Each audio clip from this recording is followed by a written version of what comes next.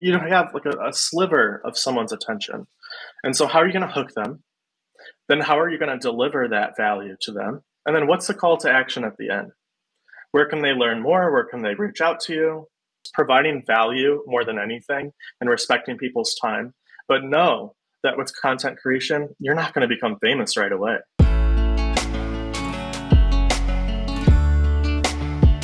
Blake, I had the opportunity to have you at our home here in San Diego just a few weeks ago when you were instrumental in helping me launch this brand and build the website, and we had lots of fun together. Some of the key points that I remember, and you always do this for me, Blake, you always are challenging me to get outside my comfort zone and think about things differently, and you do it in such a tactful way. It helps me be really receptive to the idea. One of those ideas, and I think like anytime when someone's challenged, I know for me personally, I get resistant initially. We all do. Yeah. And you had said something to me like, Tracy, you really need to focus on creating content and sharing content. And I think I probably said something like, well, I can't do that because I don't have enough time to do it. There's no way I can invest my time creating content. I need to be, finding people to join me. And you were able to quickly convince me about the importance of creating content and what the value to me and my industry would be. Would you just share with others your thoughts on that? Today, I firmly believe people, not even in business world, anyone that wants to show up online, people will not know about you or what your company stands for unless you're creating content. We're all looking at our phones.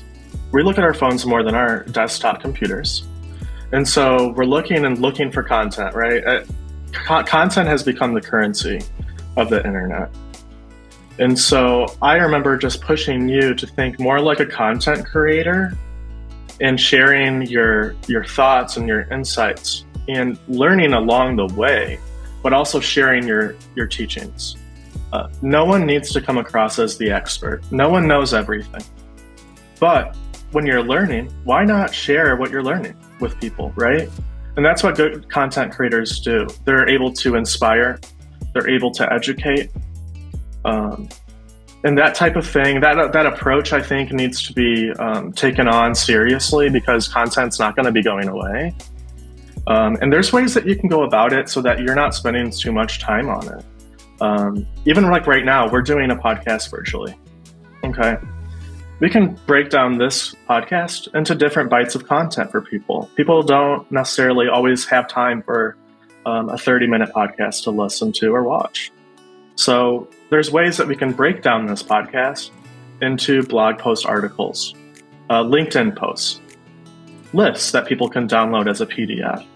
I think it's super important to think more like a publisher these days. Think about what you're putting out there in the world and just constantly create it. There's no such thing as like magazines or newspapers that are solely doing that anymore. What people like the New York Times and publications have done, they've adapted their ways of working. They are pushing out content and then teasing that content back to their site.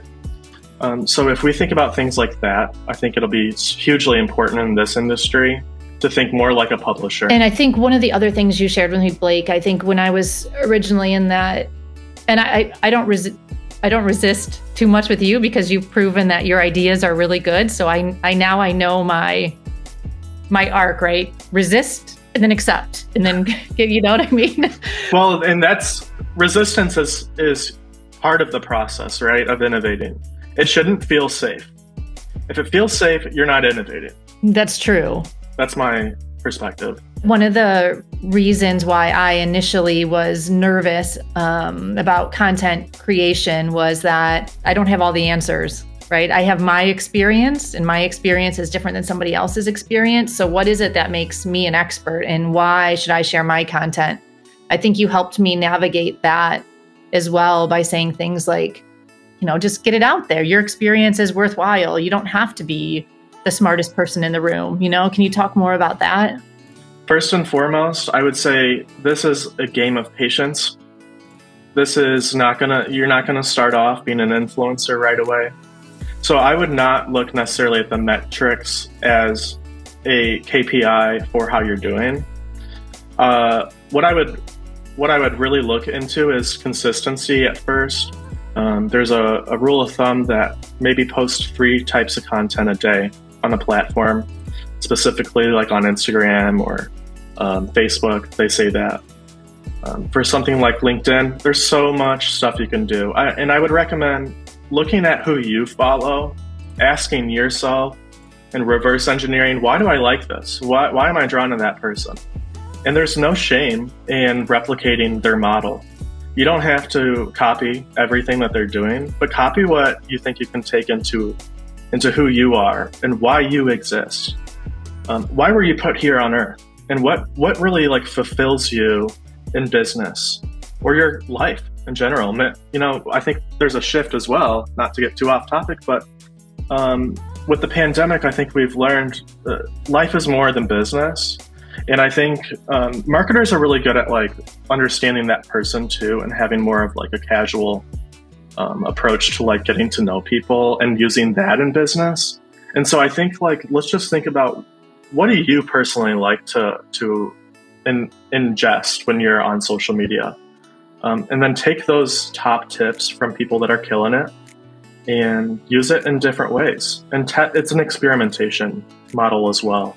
So you might, starting out, really suck, and that's just part of it. Then eventually it's going to take off if you are consistent with that content and if you're being valuable with these people's time. Because more than anything, attention is it's competed everywhere with all types of media today. I think it's something like 10,000 ads that the average person sees a day. So if you think about it like that, it's almost like an elevator pitch, you know? And so you have like a sliver of someone's attention. And so how are you going to hook them?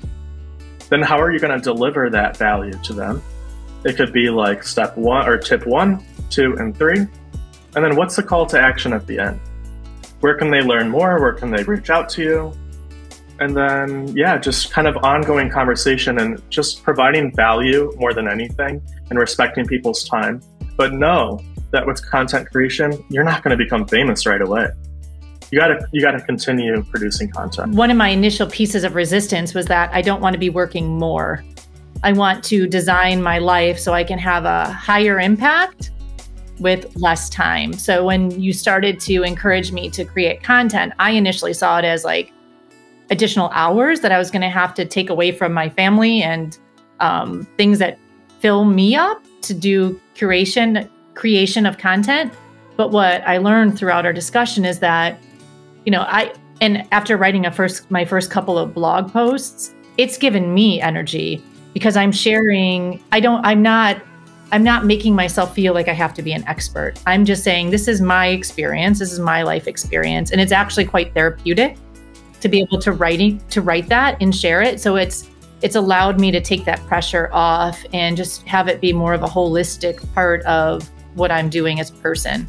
And I would give you 2 additional tips just to kind of piggyback on what you said. 1, don't care about what other people think. People are way too concerned with, oh my gosh, this person comments this and no one's liking my stuff. Who cares? The good content creators out there, that I'm talking millions of followers now, they've been doing this for a long time. And there has come a point where they've had to stop caring about the haters, frankly.